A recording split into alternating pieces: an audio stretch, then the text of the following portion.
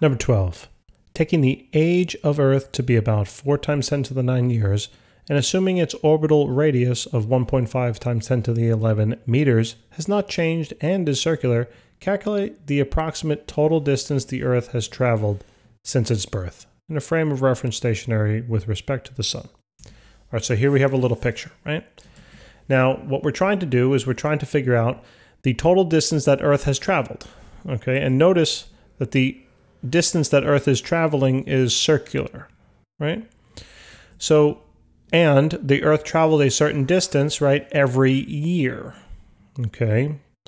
And they want to know over this many years, right, 4 times 10 to the 9, how far has Earth traveled. So it might make sense to figure out, well, let me first figure out how much or what the total distance that the Earth travels in a year is, and then maybe I can figure it out over 4 times 10 to the 9 years. So let's do that first, all right? I want to highlight this particular formula on the top right. All right, now that formula says that the change in radians will equal the arc length, or change in arc length, divided by the radius. Okay, so in terms of one revolution, right, whether you go clockwise or counterclockwise, it obviously doesn't matter. But in terms of revolutions, how many radians are there in a revolution? We have to remember that 1 radian is equal to 2 pi. 1 revolution is equal to 2 pi radians. All right. So what that means is that if I'm considering 1 revolution of the Earth, right, that would be equal to 2 pi radians. Now this theta stands for radians. So therefore what I'm going to do here is I'm going to plug in 2 pi. And what that allows me to do now is if I plug in then the radius of the circular path, this will then calculate the arc length per year. That should make sense, right? So just do a cross multiplication here. So the change in S, or aka the arc length, will be 2 pi times 1.5 times 10 to the 10 to the 11th. My 11 almost looks like a 4, that's why I got confused. So that value becomes 9.42 times 10 to the 11, and that is in meters, okay?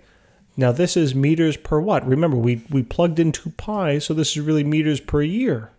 So this is the arc length every year that it travels around the Sun. It travels this many meters. Now, it should be fairly straightforward, right? If I got to calculate the total distance and this is the total number of years, it sounds like I should just do a multiplication, right? Sounds that way because the units work out to look like this: 9.42 times 10 to the 11 meters per year.